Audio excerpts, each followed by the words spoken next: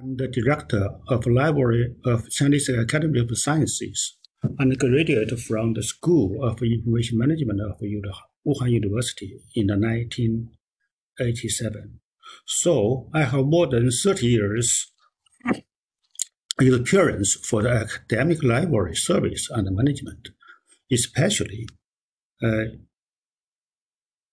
the strategy management of academic library, and for the strategy planning and executioners for the Chinese Academy of Science, the library, and the CAS library systems. As you may know, the Library of Chinese Academy of Science is a well-known academic library in China, and devoted to promote the development of library service for more than 70 years, and have played the leading role for the scientific and technology document service in China.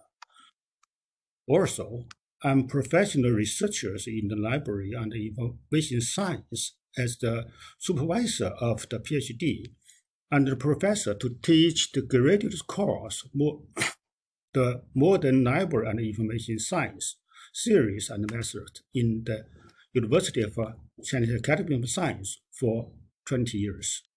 My research areas include the scientific and technology information analysis, central metrics, innovation policy, and open access or open science, data mining and knowledge discovery, the library information systems, information policies.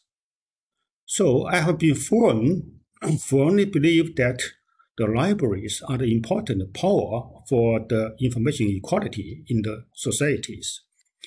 The libraries should preserve in open sharing equality academic information to diffuse knowledge and stimulate the innovation.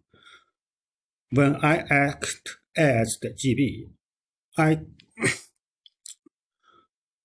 member, I would boast to discover the knowledge and the service in the libraries and the related institutes.